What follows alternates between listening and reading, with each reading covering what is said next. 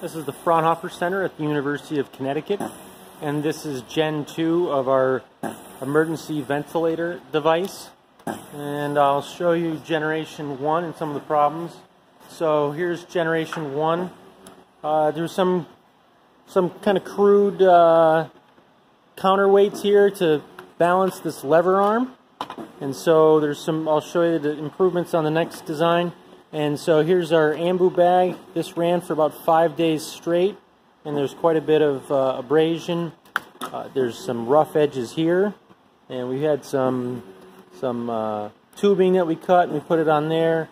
There's also a rough edge here on the lever arm, and you can see the damage that was occurring here.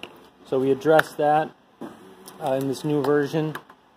And also, while we're here, this is an artificial lung here. There's a bag with weight inside of it. So this is a vacuum sealing bag. So we have a vacuum seal bag with about 1.5 kilograms of metal in it so that it sinks to the bottom. And then we have this water column.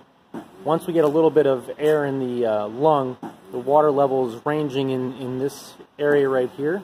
So we can get an accurate measurement on our tidal volume. And the water column provides pressure to push the air back out of the lung. And over here, so the last video we made, we did not have PEEP valves, so now we have a PEEP valve that's adjustable, and this is adjustable in the range of like 8 to 20 centimeters of H2O. So that's a nice addition. The other changes are, so one, now it's all made out of aluminum, much more rugged. And here, the cam is riding on a ball bearing, and it actually has O-rings on it. There's O-rings right, sorry, there are O-rings right here where my finger is. We also made this shaft where the roller bearing is. It's actually adjustable. So we could have additional tidal volume changes by adjusting that lever. And let's see, what else do we have? So instead of the counterweights here, we have a surgical tubing on the back that's pulling down. Instead of, on the other one, we had springs pulling up. And I guess probably most importantly, we have a nice beveled edge here. So, and the same thing on the lever arm, has a nice beveled edge on that. And so we've reduced, or actually eliminated, this has been running for 24 hours, and we've had no abrasion with this setup. I must say we have an identical motor on this system. It's identical motor number for the identical vehicle, but it is actually quite different. We have a same speed controller, but the same percentage voltage is putting out different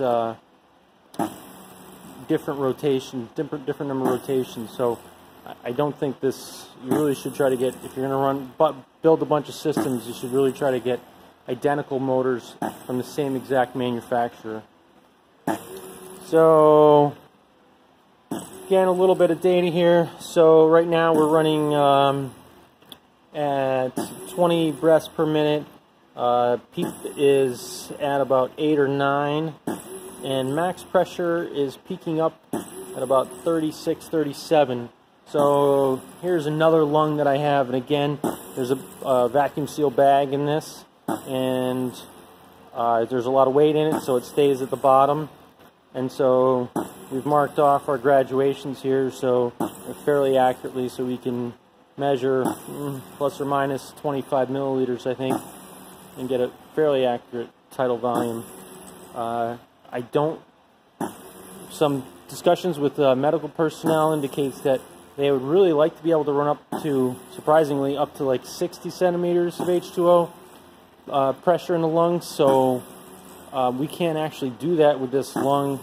We have problems with it. So we're thinking about other ideas for building additional lungs. So that's the status, and tune in next week.